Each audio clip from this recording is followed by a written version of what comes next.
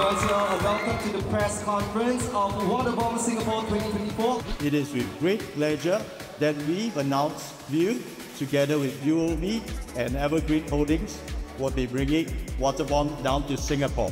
Ladies and gentlemen, this is just the beginning because we have more lineup that we're going to be announcing later. In this Sandara Park, I'm sure that you have heard some of the global hits from popular K-pop group 2NE1.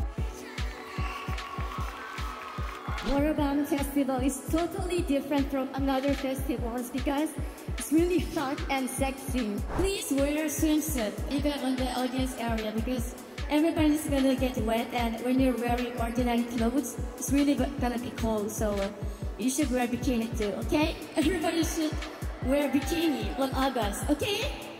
Okay guys?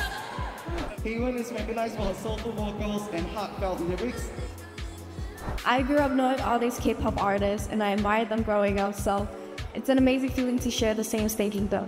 We will see you at WATERBOMB Festival in August.